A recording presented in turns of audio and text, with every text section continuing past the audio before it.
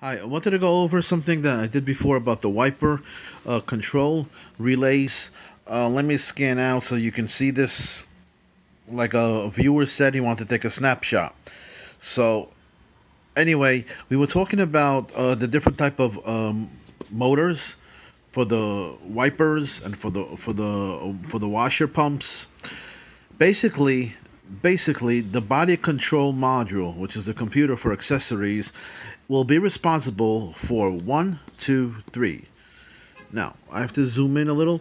Now, one is for the rear window. This is a SUV Trailblazer. This is for the window for the washer fluid pump. Okay. Now in the rear also you have a wiper pump. This is responsible for both. How? By giving this one a ground over here. And this one is controlling this one over here. If we have 12 volts over here, we have a ground over here. Now, that takes care of that pump, the rear. For the headlamp, there's also a pump, a washer pump that we talked about. This computer again, this BCM module again gives a ground to this relay, which will close this switch, which will activate this headlamp washer pump. This one is decided by a different module, not the BCM. So I guess the confusion was how it's controlled. Well, you always need a 12 volts, so you always need a control line or a ground. Depending on the situation or the schematic, it depends who gives you the ground or who gives you the 12 volts. We have the 12 volts right up here. We need the ground. This module will give you the ground. Just like the BCM gave them the ground, this one is going to give him the ground for the windshield washer fluid pump. Okay, now that's for the front window. For the front window, since there's a washer pump, you also need a wiper pump, wiper motor. That comes over here in this module that I spoke about before. Now, I don't want to go into detail on this video. I'm going to go into detail on another one, how this operates. But first, we have to understand something from how it works. Okay. The diagram, the basic diagram you can see from a textbook 20 years ago, 25 years ago. The same theory applies. See, a washer pump needs 12 volts, as you can see, and it needs a ground. When you activate the switch for the washer pump to be activated, whether it's for the rear, whether it's for the front windshield, here's the current flowing. This is from in accessories or run position. We're not talking about the start position. We're talking about the run position or accessories. Current flows. Now, we're going to go over this in a second. Current flows through here, and then through the switch. And there you have your washer pump going to ground. Okay, fine. What about the wiper? The wiper has two kinds of brushes over here. In this one over here, you have a high mode. In this one over here, you have something called the low mode. See L, and you have high. And this one goes to ground. And you have a mechanism over here in the run position and in the park position, which is not going to get too technical, but first let's get into this position. We know about the washer pump. How do we make the wiper pump go? We go through here. Now remember, you look at these switches over here. These switches over here are ganged together. So whatever this position, this switch number 2 will be in, number 1 will be in at the same time. Let's take an example. If this is in the high switch, I put this in the high. Therefore, this one is in the high.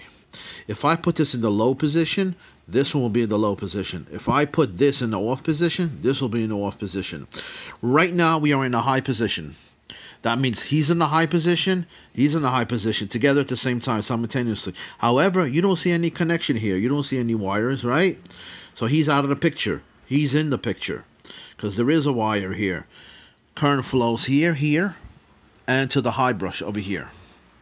Now we want the low speed.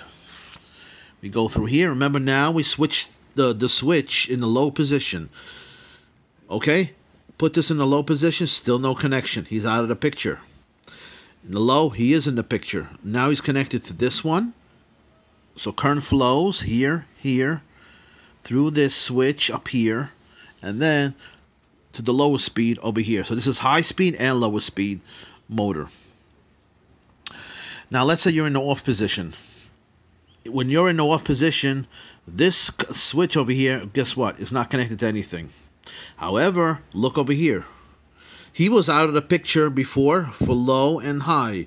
Now he's going to come back into the picture. If he's in off position, what do we say?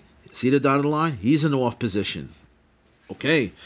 Since he's in the off position, that means somehow this can be activated. We cannot go in this position, but we can always go to the washer. But in this position, this is in the off position, we can't go this way. We have to go this way. So now, if you're in this run position over here for this one, making contact, let me go out. In the run position in this one, guess what? Which position are you on? In the off position. This is in the run position, making contact up here. You're in the off position, and guess what? You do have a choice of going in the low speed. So in this position, you have high speed and low speed. But this has a mechanism, Ford has a special mechanism that you can have a run position. It's called. Besides this, the brushes over here, the commutator. So now it goes in here, goes over here, and goes over here. Okay? That's how these things work. So basically, high speed and low speed. And that's what I wanted to refer to when I was talking about this one over here. You have a high speed over here, and you have a low speed over here that we'll mention. And you have switches over here.